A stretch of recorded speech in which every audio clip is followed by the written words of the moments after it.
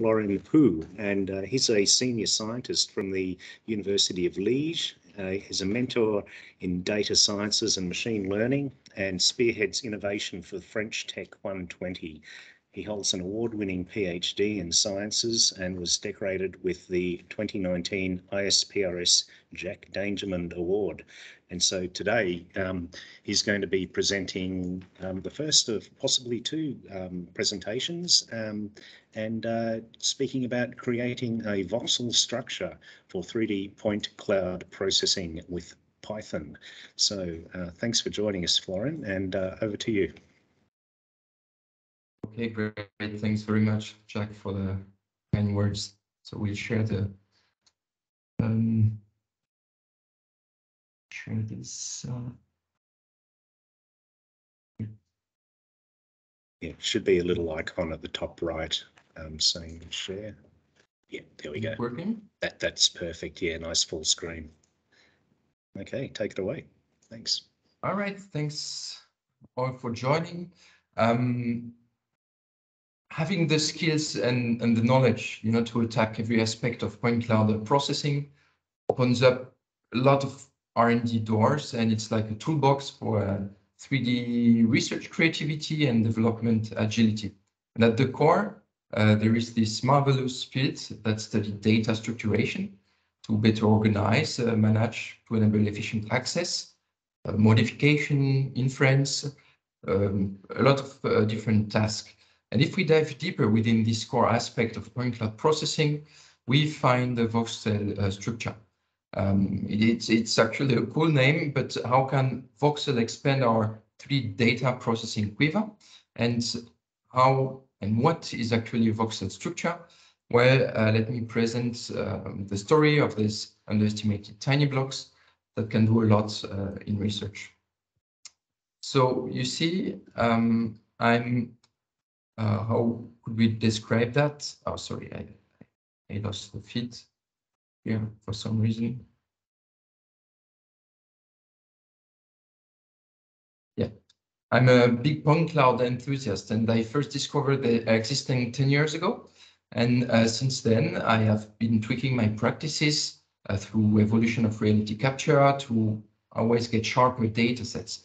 But I still remember my first surveys with terrestrial laser scanner and drones, and quickly getting this still amazing 3D point cloud. But then you are a bit confronted with the reality, and how should we consider these entities? At that time, the processing was heavily manual. You had a lot of repetitive digitization, and you had steps like filtering, registration, cleaning, segmentation, classification, meshing, and so on. It evolves for some part, mainly registration, filtering, and meshing, but the main bottleneck that is automation is still massive. And what is, sorry, I have troubles with the presentation for some reason. Okay. So here we will tackle in this first step the 3D perception and automation. And to make a small parallel, I like in 1980, Traceman defined in simple terms the complex mechanism behind our human side perception that leads us to make a parallel to 3D perception. And it is often, let's say, like this perception, visual perception, is often the primary source of information which our cognitive decision system can use to act on, and it's extendable with a brain that will quickly adapt to new surroundings and only use the most important material captured through our eyes. If we simplify, the brain will capture around 3 images every second, which are sorted, combined with prior knowledge to create the reality we experience. And when we know that, with today's computational power and high level of dematerialization, virtually replicating such a process is very attractive, but seems feasible. While the operation is generally hard to mimic, studying how we interact with our world environment permit to better grasp boundaries and usable mechanism. And that's what we will check out. So if we take, let's say, a classical first hand goal, if we want to mimic this visual perception system, we have the 3 steps that we do with our tools. So we have the real world, and we have some digitization technique, using laser scanner, drones, you name it. And we obtain this low-level digital model, which is mainly geometric. And what we try to do a lot in this last years is trying to incorporate semantics and other transformation to get a high-level digital model that is much closer to the semantic representation that we need to have automatic process and inferences, and to be able to use that for interpretation tasks, right? So of course, the big struggle, I named it, is automation. And if we take a classical progressing going through this 7th step on the left, we see that there are R&D efforts in all of these steps. So the first one is acquisition, of course, and trying to have a system that can automatically gather data without going on the field, for example. The second step will be pre-processing. In this example is having tools that allows, for example, to filter the noise and only keep the relevant points in a point cloud. Then we have the registration.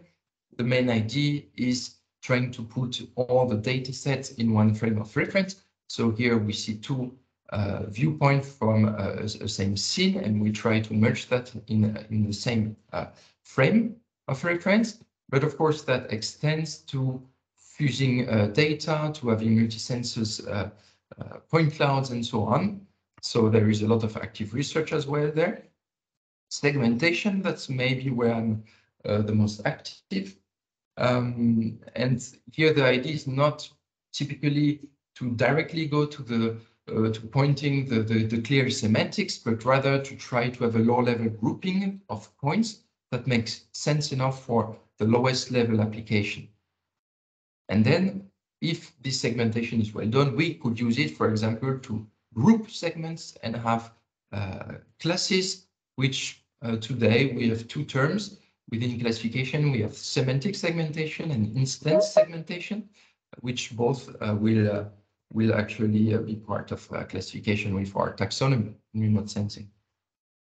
And one task which is underestimated, which is the hidden part of the iceberg, is usually structuration. To allow all of this to happen, we really need to focus on structuration, modeling, so tasks that would make the data much more efficient to process, much handier to manipulate, and allows, for example, to go in a real-time direction, or to have some capabilities to extract features in a short time frame, things like this. And lastly, we have the applications. So here, really, what I want to illustrate is that that is the classical way surveyors will make a facade elevation plan, a floor plan that we draw on a point cloud. But of course, if we had a way to have that in an autonomous matter, that would be really interesting. So you see there are lots already of research opportunities if we take this 7 classical steps of cloud processing. But before moving on to the second part of this talk, I want to just highlight a short thing here. It's about automation. You see, I talked a bit about this low-level grouping with segmentation. Well, sometimes we actually see that it could be counterintuitive, this segmentation, as for this specific application where we wanted to have a very low-level modeling done in automatic fashion. The first, let's say, the first intuition will have been to detect the elements that are closest to our concept. So, for example, the full roof, or the full building, or the full ground, or the full tree. But if we want to target modeling, then it makes sense to go much deeper and have much lower segments. And that's what was done with this work here. So you see, sometimes we need this counterintuitive that will balance the first intuition we have when doing research. Okay, so that's the global introduction. We see that we are in a way trying to mimic this perception that we have as humans, which is marvelous. Very hard. There are a lot of things to do. We are absolutely not there, but the research direction and to today's context in research make it possible to do very cool things. And here already we saw a lot with Pointcloud, but let's approach how to represent 3D data. And that's where we have a card down our sleeve. While the 3D data sets in our computerized ecosystem, and today a lot of this data set comes from reality capture devices. They are found in different forms that vary both in the structure and the properties. And what is interesting, why I show that, is that they can somehow be mapped with success to point clouds, thanks to the canonical nature of point cloud. And we will focus today on one of them, which is the 3D voxel representation, which is a really fun one. And you can see it's the third one starting from the left. It's the one that looks with tiny blocks assembly. The one on the left is the feature-based visualization. The second one is the point cloud with color mapped onto it. And the last one is the boundary representation. So interestingly, as I said, they can be mapped to point cloud. And here you have a small extract from a very nice paper that I recommend you to take a read in if you're interested into the voxel evolution in the construction industry, by Poux et al. And you see that it summarizes more or less the pros and cons of each data type or data structure, where you have point cloud if you can have it as a 1D list, where you have a detailed description, accurate measures for each point. But the problem with point cloud is unstructured. It has not a homogeneous density. The depth map here, you have mostly a 2.5D description, and the 3D mesh, it could be difficult to process and edit or sensitive to noise, whereas the voxel grid, it may not be as accurate as point cloud, but you have this structured data, which is really rich, flexible with the 3D description, and that is what we are interested in this session. And now we'll maybe take a bit of a step back. If in your childhood you played a bit with Lego, and today I think Minecraft will be the equivalent on our computers, then it will not be too hard to correct you. If you remember how fun it is to assemble these tiny blocks to form 3D representation, we then use that as a child to have fun, sure, but to create stories, simulate favorite movie, and so on. And it's very, very cool because with Voxel, you can expand that outside of fun. You can still have fun with them, but you can actually address real problems, real challenges that we will speak a bit about in some future slides, right? So that is very, very cool. But what is the linked, the actual link with the current Voxel? So simply put, voxels, I guess most of you are familiar with, but just in one slide, they have this 3D analog of 2D pixel. Some say 3D pixel, but doesn't sound a bit weird. It is a simple way to structure a 3D data set that is an order initially, like point clouds, for example, and you get this assembly of primitive blocks that can easily be linked to the Lego assembly that I talked about. The primary difference with this one is, apart from the physical, I guess, the digital properties, is that voxel only play with one type of base element, which is a cube, whereas the Legos, you can play with various pieces, with various dimensions, and so on. But if we adopt already at this step multi-scale vision and reason theoretically, we could actually go in this direction. And voxel are really a very nice modeling technique for replicating reality and can go far beyond what we take them for. So point clouds that you see here, it's a small rendering of topographic course with students where they learn how to implant a building, or it was a pool. In Belgium, it's very important to have a pool in the shadow.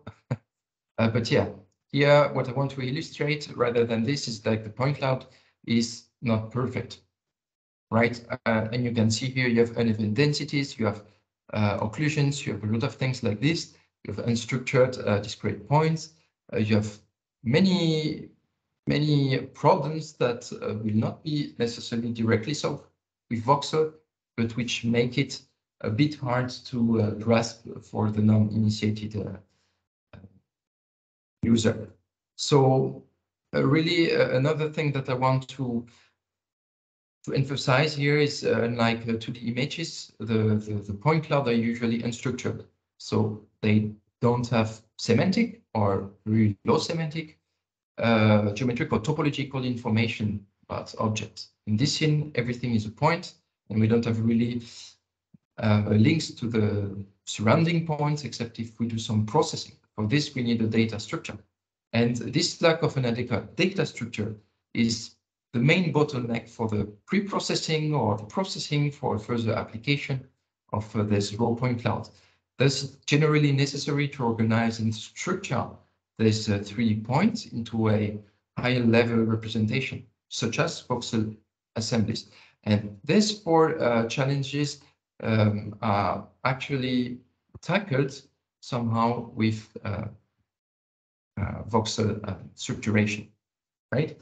And I think it's time that we dive now into 3 voxel for point cloud processing. So let's see here. The first element that I want to talk is before we use point cloud in any application, as I said before, it is recommended to organize the raw point cloud into a data structure. And here the data structure regards a process through which the measured point can be stored and arranged in memory space or as file, which can be easily used and manipulated in targeted application. I just want to point out that the data structure is not only related to memory or files, but organized native, but can be also a database schema or searching a database management system. And here what I illustrate is that organizing this point with a certain data structure is a necessary and effective way to perform various operations related to data processing.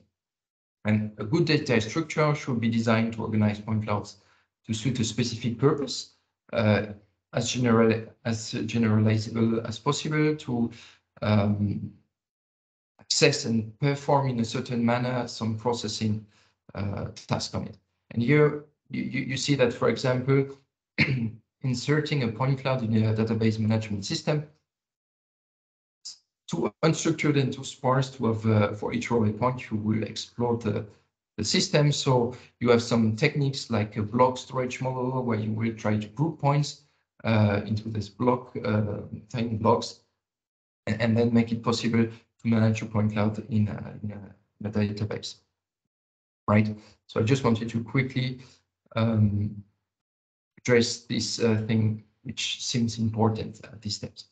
And recently, the voxel-based representation have been frequently reported in a wide variety of point cloud applications, showing great potential and value. And there are 3 main elements that makes them a very good way to attack point cloud processing. So first is the ability to encode rich attribute. The information that voxel can store and represent is better than when simply using spatial volume and coordinates. In particular, the voxel will create a 3D space limited by a given size, and it will inherit the attributes, so it can inherit the attributes of the included points, such as the RGB, the colors, the intensity, the semantics, you name it. And for the description of spatial topology, that's the second point. It's super useful, so expliciting this description, because with point, we don't have this information. With voxel, we can have structure similarly to pixel, where the position and the neighboring relation for voxel are fixed in this 3D grid or a tree structure.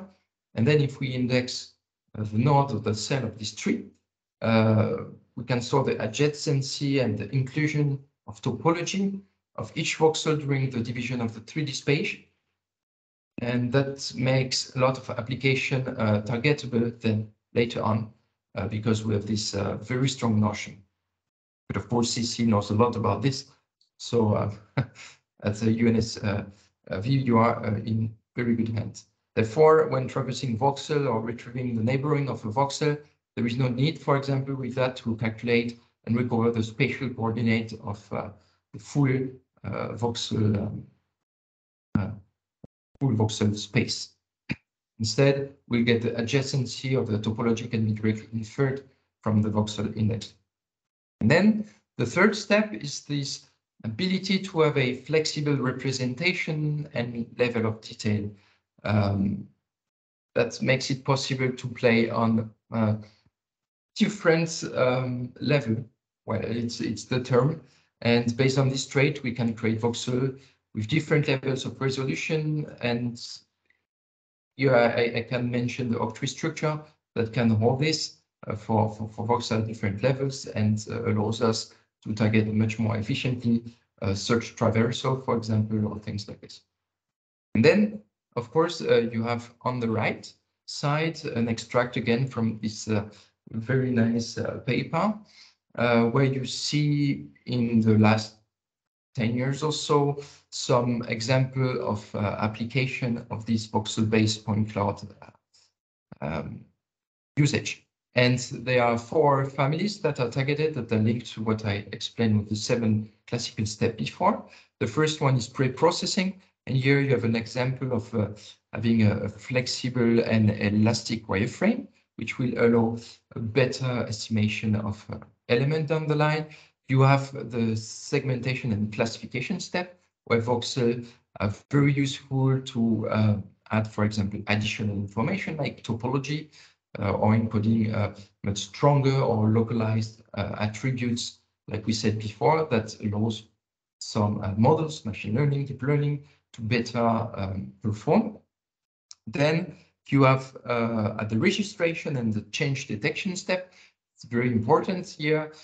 We have some way to do, for example, some change detection point to point.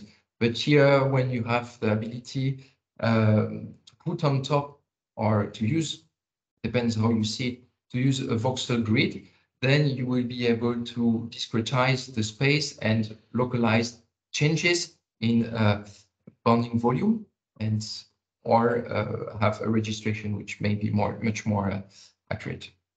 And lastly, we have this modeling and reconstruction step, where voxel are very useful for extracting some, let's say, representation that will be well integrated into current workflows like floor plan or BIM models or things like this, which builds on voxel extraction, right? Okay, so I will go through these different elements, and the first one is the pre-processing. So here, as we just explained quickly before, what is interesting is that you have the ability in pre-processing to do some spatial filtering with voxel, so removing amplifier and noise. You can refine the data, so resample 3D surfaces and have a better refinement of points. You can do some data compression, and here, for example, point cloud compression. You can simplify the data, so selecting only key point, or you can generate new data. So that's only a very few samples of what you can see in the literature that build on voxel assemblies or using voxels. So here it's just a way to provide with concrete application in research or in the industry that make use already of voxels. And as you can see, there are already a lot of applications that benefit from that. The second family, so segmentation and classification, again, I selected 5 steps. So you have the first step where you want to extract a primitive, like segmentation of planar and planar structure. Voxel plays a very good role, again, because on top of having this very structured, let's say, grid-like space, you can infer the relationship, the topology with surrounding voxels, and that will give a lot of power to your segment primitive extraction segmentation workflow. Scene labeling is extending that, but having this semantic concept. So same thing, you have a lot of work done using Voxel, object detection, feature learning. Again, we talked a bit about it before, but Voxel are very interesting if you want to explore this direction. And skeletonization or relationship and topology injection, that's of course a very good way to have such element extracted. On the third family, so registration and change detection, here for data alignment, so aligning several data sets in one frame of reference, that is very useful. There are some very interesting work that make use of Voxel. Change detection, I talked a bit about it before. Data fusion, if you want to fuse multi-source data, that gives, let's say, an objective way of trying to see how you will handle differences in resolutions, for example, differences in precision. And for recasting, that's, of course, Voxel grids are well used for real-time application, or if you want to make some simulation using recasting. Lastly, we have the modeling and reconstruction, where here I summarized the 5 family, but the 2 last one could be included into 3D space analysis. Well, the first thing is, of course, you can tag then volumetric reconstruction. So not only modeling the boundary, like we do, because when we acquire Pointcloud, we have only the surface which is scattered, or at least with our reality capture devices. But if you want to really describe what is within, so to know if what is behind the surface of the wall, so behind the paint, then we could use Voxel to have this information. Then model reconstruction, you can turn your Voxel into a 3D object or to model a complete scene. 3D spatial analysis, we see some very interesting work where you make use of this topology extracted and model a specific field of application. And for example, based on this, you will have some simulations available, playing on visualization and representation, or what is really cool as well is integrating the physics, because most implementation of physics motor based nowadays on different libraries or different paradigms, and the incorporation of physical really plays well with voxels. That's also a direction that can be how to say explored. So now that you see why it's very useful, and why this let's say tiny little step into the full Pointcloud processing ecosystem, I think it's important to here I targeted for starting, or at least to have the tool and the knowledge to be able to build from you on without limiting your creativity. That's the goal. Then I will give you some direction that will target each of these family aspects. And the first one here is, of course, I want to give the tools, the tutorial, and the direction to get started. I will not have the time really to deep dive into the code for this session, but that can be something maybe later on if needed. I took the direction focus on Python for 3D data, because nowadays it's a very well-known language, not very hard to get started with, and most of you may already be aware or already use Python, and it's very well integrated with the rapid evolving deep learning area. So that's why it would be a good choice. And what I try to do usually is I try to take a minimal amount of library, because things evolve rapidly, and if you use in your project 100 different libraries, then managing the conflicts can be a bit time consuming when you want to get into a new version of Python, you change your environment or things like this. And the last point that I emphasize is I want to have the lowest possible view to keep your scientific creativity intact. So really, I want to ensure that all the founding block allows you to have this tool set where you don't feel limited and you know what exists. But then it will be up to you to have these really crazy ideas to explore that will use voxels. Right. Okay. So the first step for the Python part, Python preparation. So small point on this deck slide.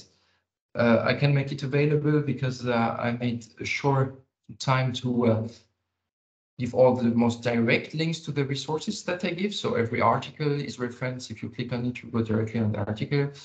Same thing for the tutorials here, so that it's very easy for you if you follow through to know exactly what you need and at which step.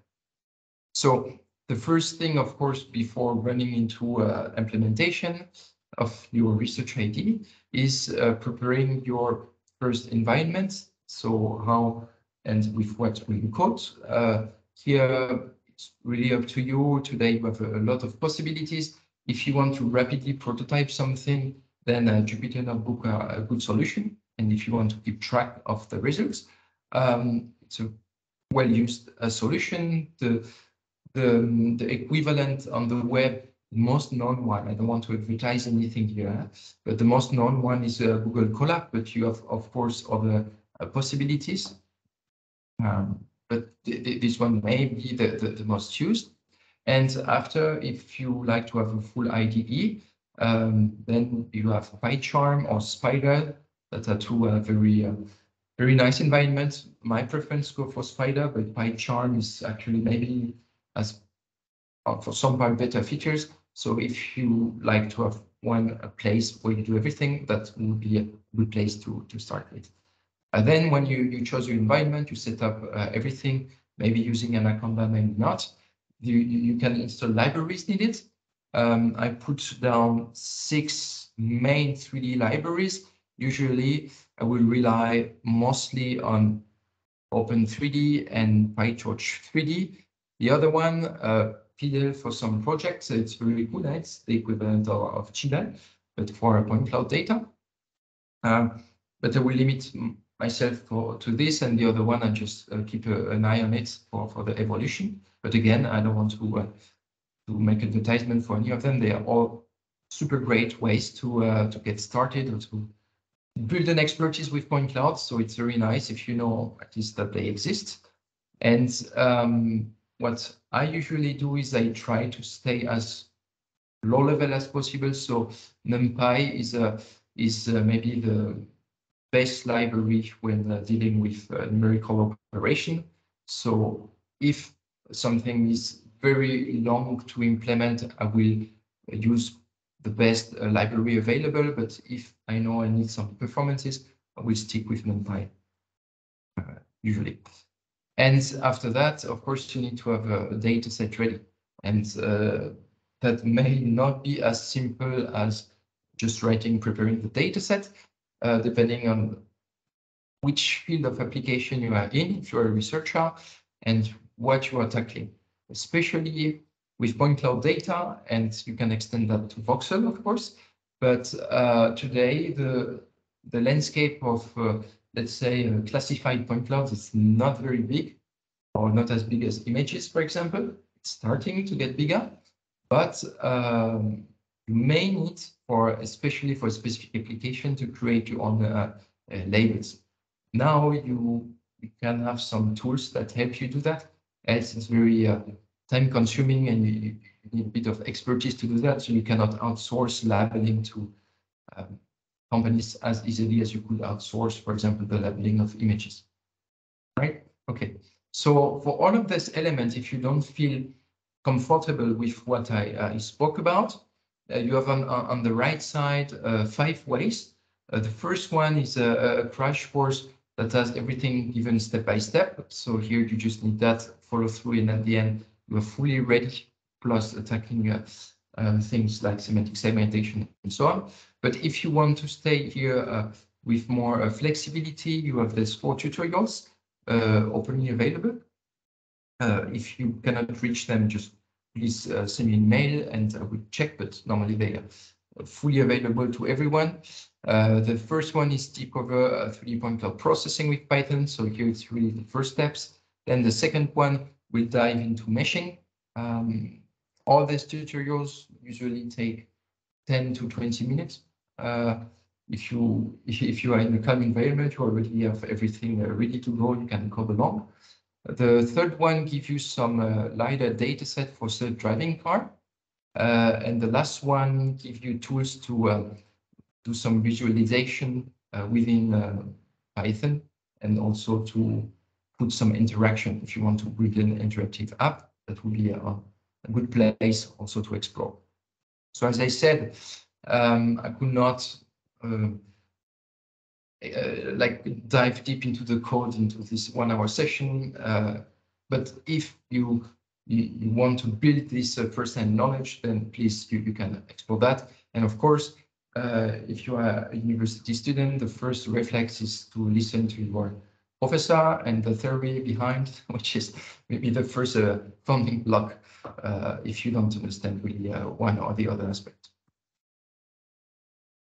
All right, so now on the pre-processing part here, you have this this tutorial as well that I created, which is specifically linked to automating linear point cloud processing with Python. And here, what I show is actually using only NumPy and a way to let's say implement the voxel grid so that you have a lot of hands on what you want to store within. Because if you will use a library like Open3D that I will show later on, it must be much quicker to get to this voxel, but you may not have the hands on what you want to input for each voxel. And if you're doing research, if you want to really have a hand on, I don't know, feature compression or extracting thing or compression element. So it's better to go in this direction. So here you also have a lot of literature that will give you the main aspect of how to best build the algorithmic side of your voxel structure. And you can extend that with having a knock tree that will encompass at the lowest level the voxel structure. But some direction are, I remember that CC, you wrote an article some years ago where you give exactly the algorithmic view on how to build a tree structure and voxelization. So if you are at the UNSW, of course, you have a great one there, but you have on the web a lot of, let's say, courses or things that will give you exactly the path to do that. The implementation is up to you, and every implementation will vary for sure. So here on the right, I just wanted to highlight three things.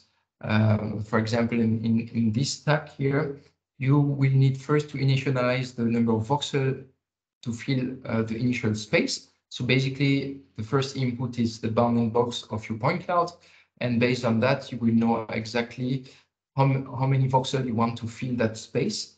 Some voxel will be empty, some voxel will be filled with points. At this step, you index mostly everything. And already at this step, there is one interesting thing, is that you will need to define a parameter.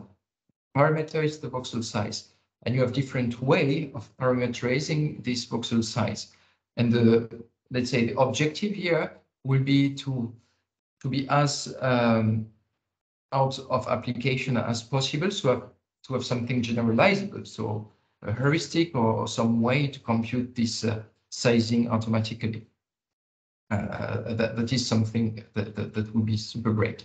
Then once you have this, you compute the non-empty voxel, and you keep trace of indexes so that we can relate to the point without keeping them in the processing field. So that means that here already you will store only the field voxel, and you don't need to store, for example, the empty voxel. You could, but you don't need to. And you can always get them with a subtraction. You have the full space, you subtract the full voxel, and you will have the empty voxel. And that's also a very nice thing with having the structured data set. It simplifies a lot the way we approach processing, especially point cloud, because else it could be much more complicated. And then, of course, after we also do some sum and count the point in each voxel. If we want, we can do at this step some specific processing. So for each voxel, you could compute some features. You could extract the topological graph and things like this. And then once you have this, after you can create a loop over all these non-empty voxel to store each index as keys in a dictionary. So that's a way, you have different ways.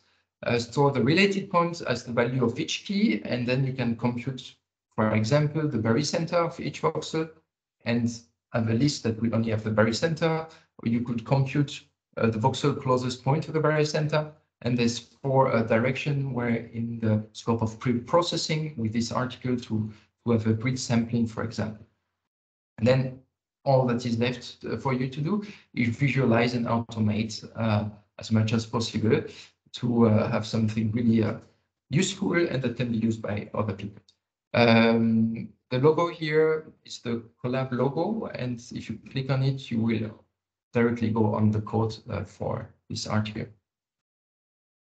Great, so that is an example for pre-processing where you will have the tools, if you follow that, will be equipped.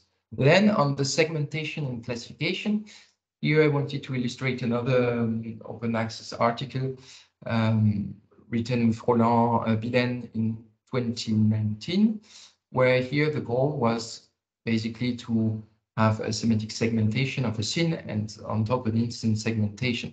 And for that, I took the direction to use voxels to extract the topology, and here especially to understand the neighboring relationships for each voxel.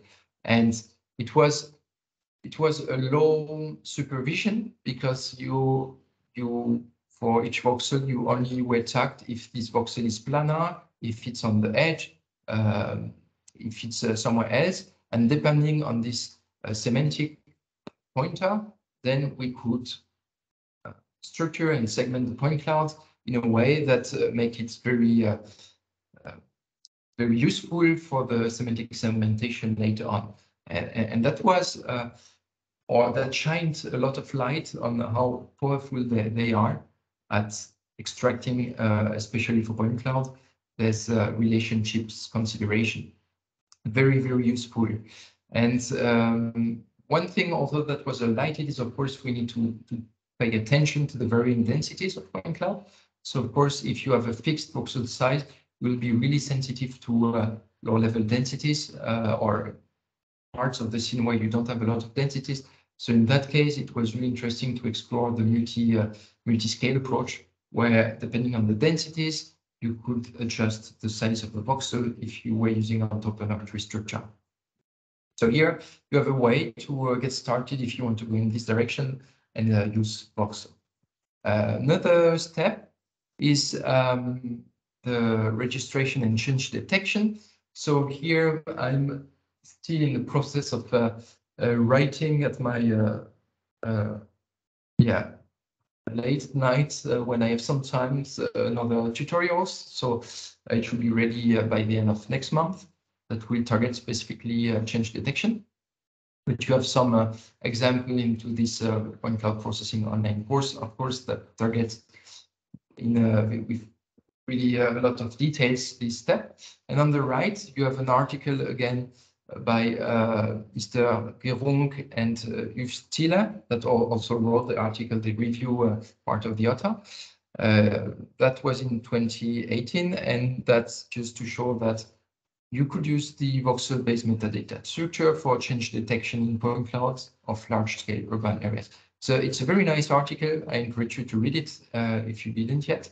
That highlights one way of using voxel for change detection. And lastly, you have the modeling and reconstruction family. And here, again, you have the possibility to follow this tutorial on how to automate voxel modeling of 3D point cloud with Python. Here, the idea was just to give the possibility to use point clouds as 3D voxel assemblies that are turned into mesh models.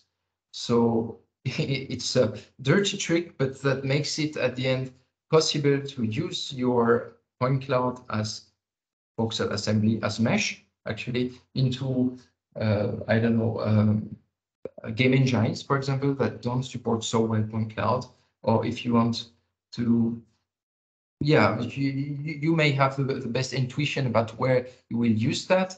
In that case, we also need to extract the volume of each element, or if you want to have something solid to work on, or things like this. And on the right, I just gave you the translation of what that is with a library like Open3D.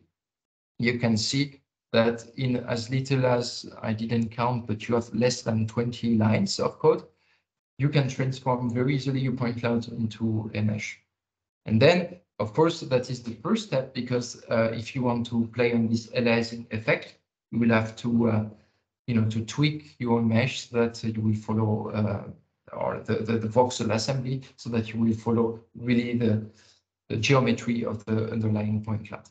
But yeah, it's today it's very good to know that the tools are there to really focus much more on the research area. That's need a lot of very great bright mind and great ideas, and it's good to have that at least available somewhere. And again, here you have the code, so feel free to use that in your own project. Great, and now I will dive a bit into let's say the future perspective, now that we saw the overall context, so the perception and why automation is such a hard task to tackle. We saw that we have the luck to be able to play on different data representation, not only point cloud. Here we focus on voxel, but you have other ways as well. We saw how voxel are used in point cloud processing today, and we saw concrete example. And then we saw together all the tutorials, all the content, all the code that is available to you to be usable right after the presentation if you want, and start building a really great project. And now what is left is looking at the future. So the first thing is, of course, I always like to have in mind something short-term compared to when we do research. We try to attack things that will be problems in 5-10 years, maybe more. But it's also fun sometimes to have project or research that can translate in a short time frame, so within 5 years, into an innovation. And especially with grid, I think that's one of the keywords. Innovation means trying to take the research and develop it in a way it's useful to everyone, so have something that extend the proof of concept. And I went on this venture now more than 8 years ago with this data platform that you can put point clouds in and have a lot of functionalities. And I intend this year with the team to release a full open platform for every researcher and the education, of course, to be able to have this labeling services where you have you upload your point clouds, you upload things, and it's very easy then down the line with unsupervised schemes to directly label your point cloud, to extract relationship and things like this. And we are at the moment trying to also open with API to development that you may want or you may need, so that you can also use that for your own research task, apart from the dataset constitution. So that's one way research is, and especially research with Voxel is very important. But of course, there you will run into development problematics that you do not possibly have when you're doing research and you try to escape the scope of efficient implementation, for example. In this case, you need things like this. The second thing that I want to highlight is, of course, the literature trends.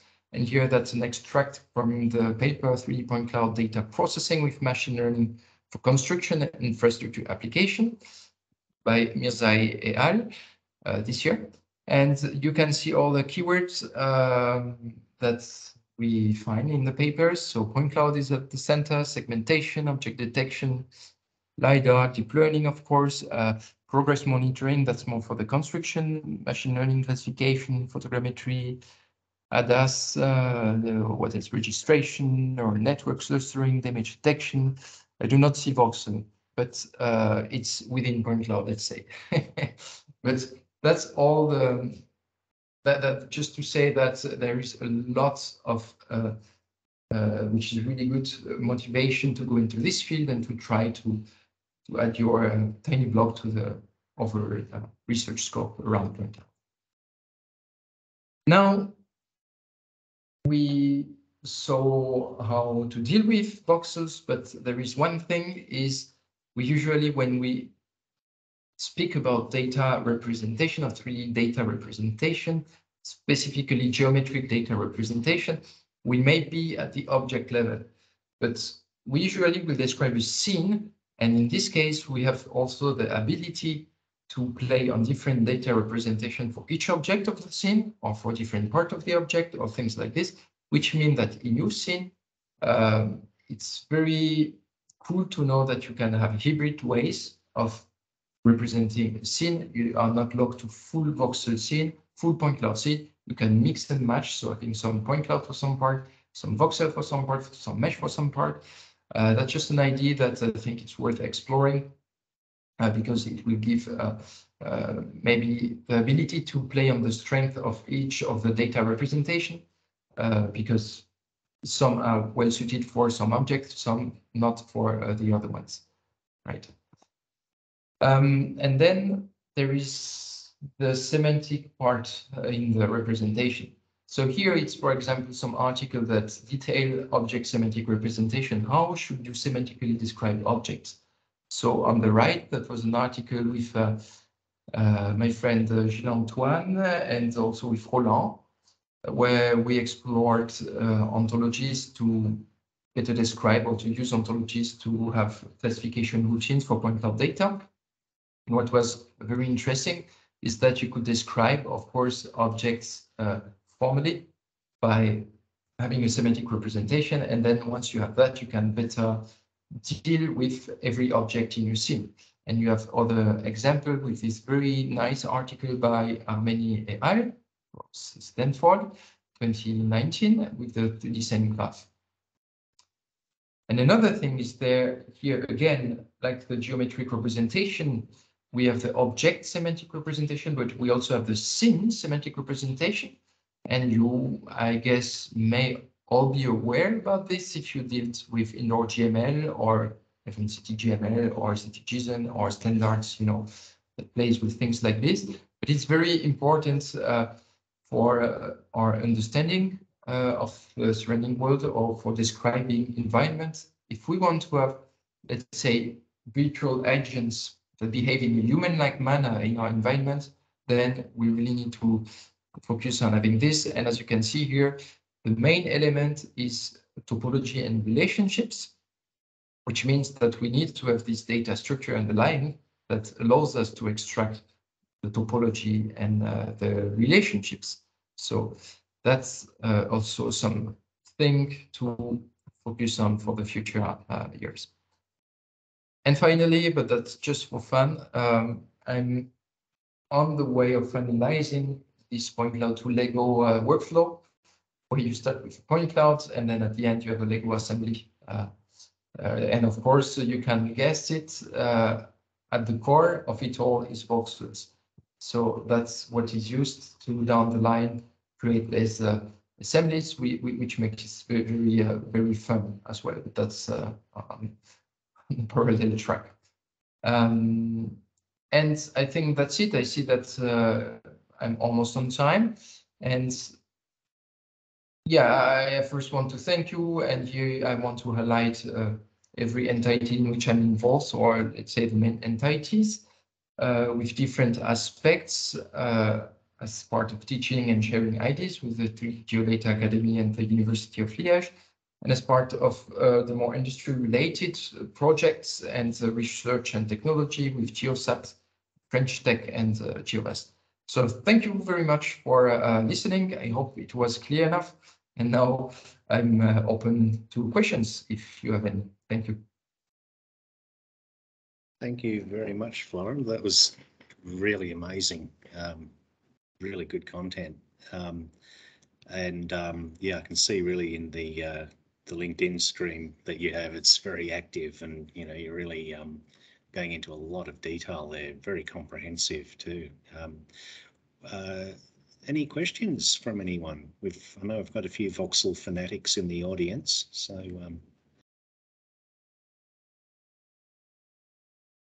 I noticed Tan clapping his hands, but Sissy, Ben, any questions? Mudan has his hand up.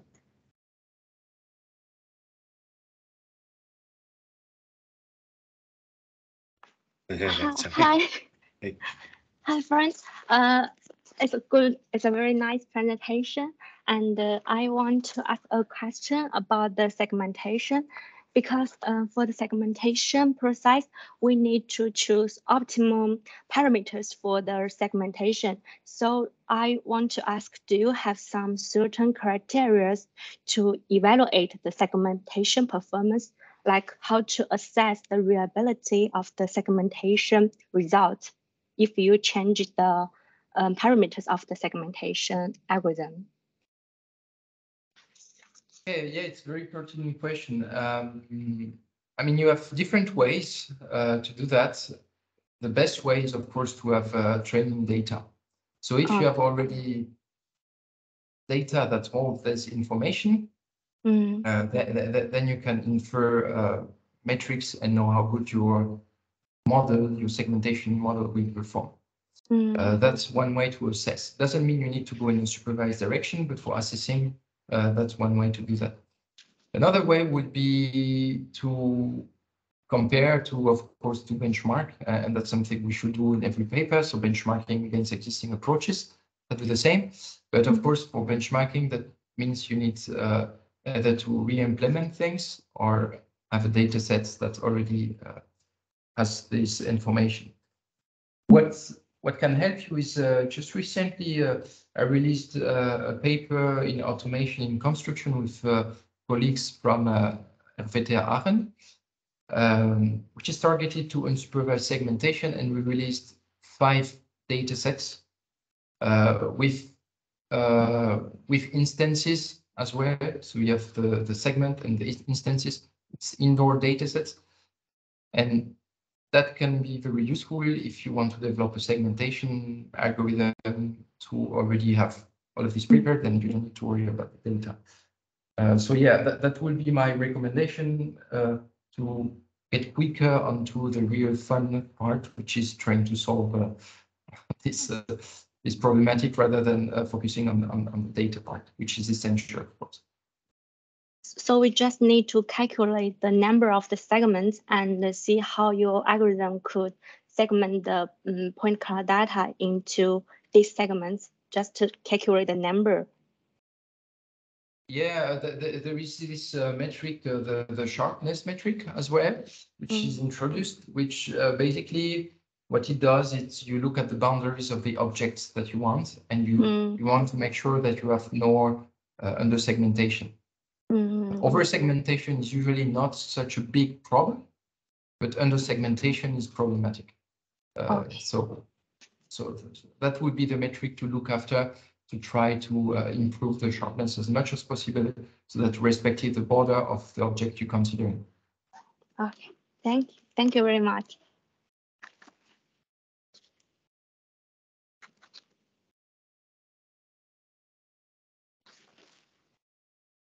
What did you think, Ben? Yeah, Ben.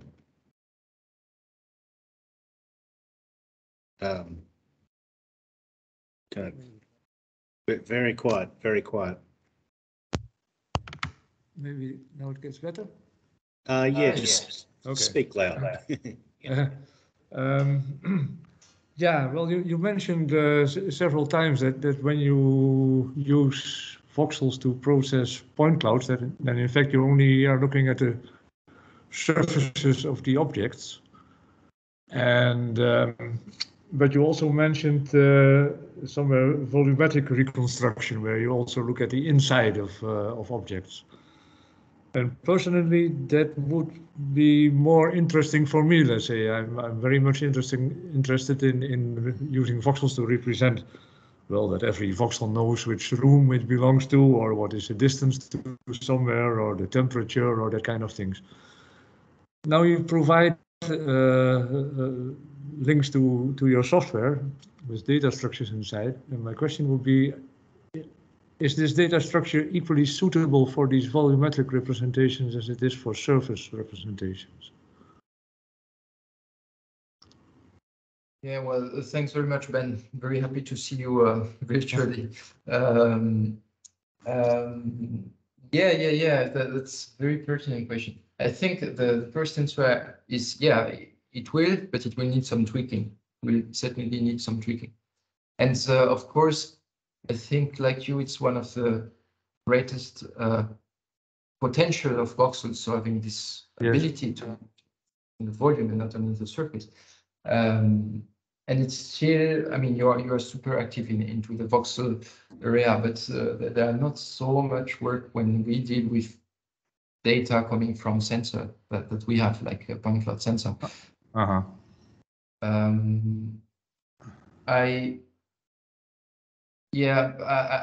don't really know how to tackle that rather than this blurry answer, because I didn't try it. I don't see any counterpoint. It should be, so it's implemented in the way it should be able to handle that.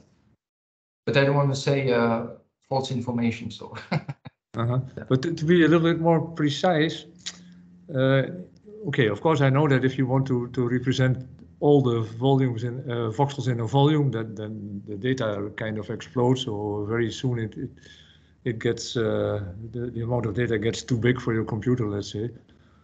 And actually, I've been working on a way to solve that. And my question would be: are we now, let's say, competing, or can we coexist? No. Next to each other, or can we cooperate and find a common solution, or what would you be? What is your feeling about these kind of questions? Yeah, I think that's super interesting, and I think there is a lot of potential for application and challenges that we are facing at different levels. And you mentioned like temperature estimation, or even this idea of mapping the unknown, so trying to go beyond the surface itself, where that would be super interesting to try and combine something to try and see if it works. But definitely no, there is no competition here, because most of the work even my PhD students are doing are mainly on the Pointcloud side. I'm just a big fan of Voxel, and I want to highlight that. I know you're already corrected, but yeah. Okay, thank you very much. Cheers, Harshit, you got your hand raised. Hi, hello. Hey, man. Yeah, hi. First of all, I'm a very big fan of yours.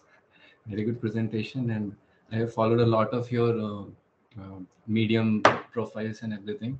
So I have a question regarding, are there any ways to basically provide some semantic enrichment to the point clouds? Or is it, the second part of the question is, will it be beneficial for enriching semantic information to the voxels or to the point cloud?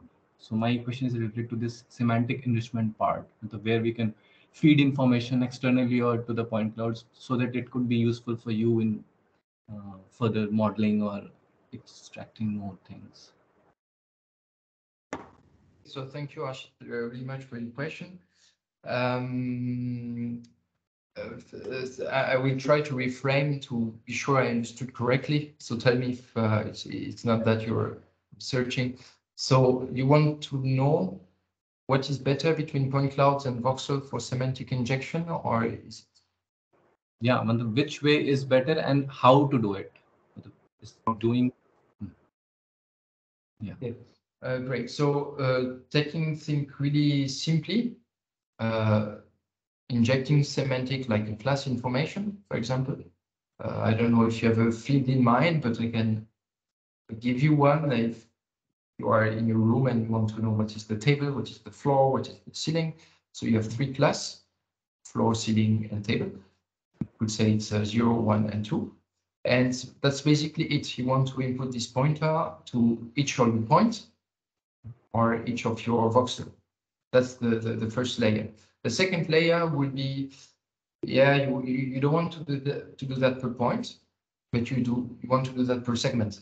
So that means you put on top a layer of segmentation, and then you will put this label to each segment or each voxel conglomerate. But of course, doing that is very nice because you go much faster. You can play on more attributes that will link, for example, the proximities or things like this. But it means that if segmentation fails, semantic injection fails or classification fails. That's really to give you the base understanding for that. But yeah, and then after deciding what is better, voxels or points. I mean, both are really suited. You will get different results at both levels, and they have big, strong points. So if your research is interested in deep learning, the good news is you can do and use both structure. Initially, Voxel was the main structure. Now, Pointcloud, you have several architecture that target that, but it will be point-wise. And the Voxel mainly, then you can consider it already as a segmentation step. So you could consider that you have the point level, the voxel level, that will group several points into voxel, right? And then another level. So already playing on the voxel, you already in a way make your system prone to failure if your voxelization is not adapted to the point cloud. Okay. But on the counterpart, it may be much more efficient because you have more features, you have more information and context information in your voxel structure. Okay. Thank you. Nice presentation. Thank you. I've got a question. So, like when you describe the semantic and the topology, you know, it's much like an ontology that you've set up there.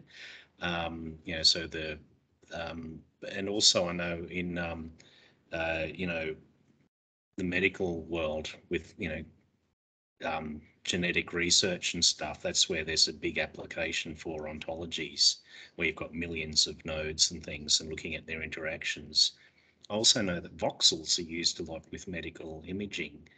Are you aware of any stuff in the medical world that uses similar thing, like with voxels and semantic markup on those voxels? It's a very good trick questions because I should know more about it. But yeah, I don't have it on top of my head. Yeah, same as you said, there are a lot of really great stuff, and they're really active with using voxel representation because we have the volumetric capture. Yeah, I'm aware of 2 works, but I don't remember the author. I don't remember the names. I don't remember anything really except the papers. I can forward them to you. They are pretty interesting the way using semantics. I don't know what was the end applications, but yeah, it triggered my my curiosity at the time. Yeah. Cheers. I do. Yeah, can you hear me? Yeah. Hi, Florent.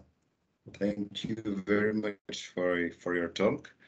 Very, very interesting. And I'm not that much a Voxel guy, but I understand and I see it every day with my colleagues that I probably should be, because that will make my life way easier. But now you showed us some Python, a lot of Python tools that can handle voxels. And I was wondering, have you experimented other tools in other languages, and have you faced some difference in terms of performance? Let's say a simple task, which is like take a huge point cloud and want to voxelize it to a pretty good resolution, maybe 5 centimeter or 2.5, because I saw it in one of your slides. Have you seen any kind of difference in terms of performance with using Python tools and something else like C++, for example? Hello, Abdullah. So Hey. very nice to see you again. Virtually. Yeah. Yeah, very good question. Yeah, I've experimented with C++ and Julia and Python and R and MATLAB. So of course, with R, MATLAB, and Python is the best performances for tasks like this. C++, the implementations, don't you, like at Delft, didn't they had an implementation in C++ with voxel-based modeling or something like this? What? Sorry, You know? say it again. What did you ask? Did the University of Delft had implementation in C++? No, Delft, I'm not sure if we have C++. The only one I know is from the guys in my old lab in Lyon. They have this library which is named Digital, and which is all about voxels and raster representation, which is C++. I haven't tried it. But no, I'm not aware of people in Delft using any C++ script. CC can correct me if I'm wrong, but I'm not sure. Ben is not using. Ben is using what was that again? I'm using J. J. Okay, yeah, J. Ben is using J. And I have a lot of things in C as well. But, in C, okay, yeah. So well, I haven't tried. I'm just curious because I'm a C++ person, and in general, I always try to use C++ tools, but Python is very convenient, and I just want to know basically if there is a big difference or not really. I didn't make the tests like the benchmark using NumPy because it's all in C down the line. I don't think you have a massive difference if you're only using that, depending on how you prepare your loop. Else there is so Julia, but I have a big difference of performances between Julia and Python. I'm like for tasks that I will handle in Python with Julia, I'm 5 to 10 times faster. Okay, all right. Well, so I guess if you're in C++, you are faster as well. Yeah, I guess the best way for me would be to try. I mean, I was just curious. Maybe you have been through it and just doesn't PCL as a voxel implementation? PCL, it may have. I haven't checked that specifically, but I wouldn't be surprised because Pointcloud obviously now relies a lot on voxels. But that's true. That's probably something I can check. Thank you very much. I won't take more of your time, but really good to see you and very nice talk. Yeah, thanks. Okay, well, if there's no more questions, Sissy, have you? No, I don't have question. I just wanted to say thank you and very nice systematic presentation. Don't forget about the paper that you promised to publish. It's very important. We are trying to collect really very good high quality papers in one special issue on voxels. So it's very important that you show up there. I will do my best. I try to correct Roland because he had the nice ideas with collinearity and things like this. But let's see. Okay, it's going to be interesting. Actually, Mitko has a question. Yes, I have one question. It was very nice to see you. I am following your work and I see that you have a lot of Python presentations and tutorials. I've seen some of them. I'm also a big fan of Python, and when it comes to speed, you can speed it up with some other libraries. Like you can use Numba on top of NumPy and speed it up if you want. Abdo. There are a few more. But my question for you today is about voxelization of 3D models. because we saw today mainly voxels, how they are used in relationship to point clouds. But I want to see if you have done some work with voxelizations of 3D models, if you have done something related to using semantic data from 3D models for classifications after that, or enriching those like point clouds models with semantic models, semantic data from 3D models and already like semantically labeled 3D models. Have you done such kind of work? Thanks really much, Miko, for the question. Did I do such work? I don't think so. Usually I have a bottom-up approach. So I start from the point clouds, I take it raw, XYZ, and I try to extract semantics from that. Yeah, because I'm working lately a lot with point clouds, and I'm mainly using Unity. But now I'm trying to connect Unity and Python. Unity now has a plugin to use Python directly. And you can visualize more voxels in Unity. In Python, you can only visualize them using point clouds, which is not probably the best way if you have a lot of points. But I'm also working a lot on voxelizations of 3D models, and I would really want to see how or if we can use labeled 3D models and voxelize them. I'm almost like done with one platform on Unity, which can do voxelization and get labeled voxels. But I want to see if we can kind of combine with point clouds and see if this can give a bit of a boost in classifications and so on. Yeah, but how I like to see things really is to separate the space from the data. So you lay out a space and then you fill it with data. So if your space, define it as cubical assemblies, so voxels, they are all empty. Then after you fill the space with whichever data you want, and then you will be able to handle whichever element that your data holds within this voxel.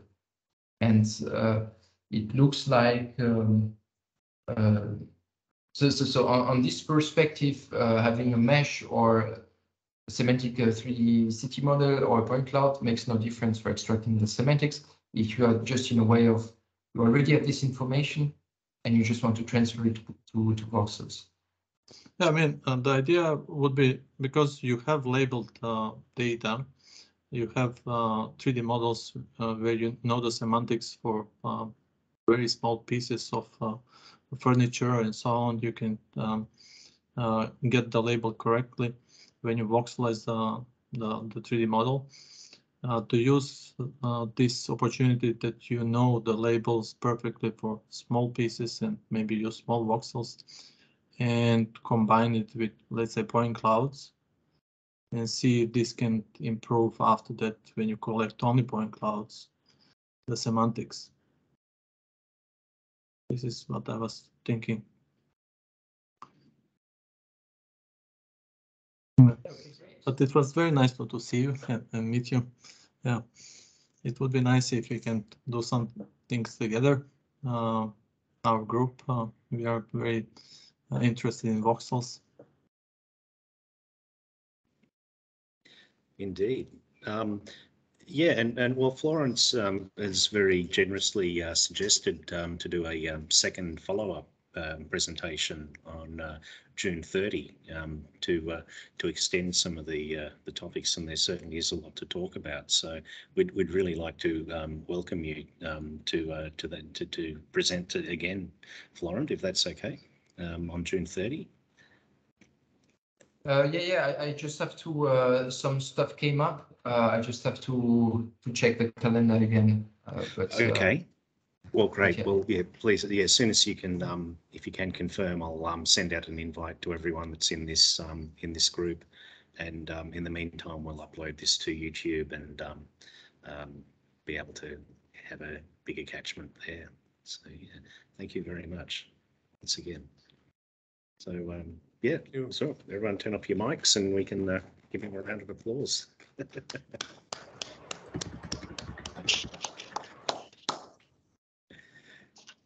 Okay, I'll stop recording.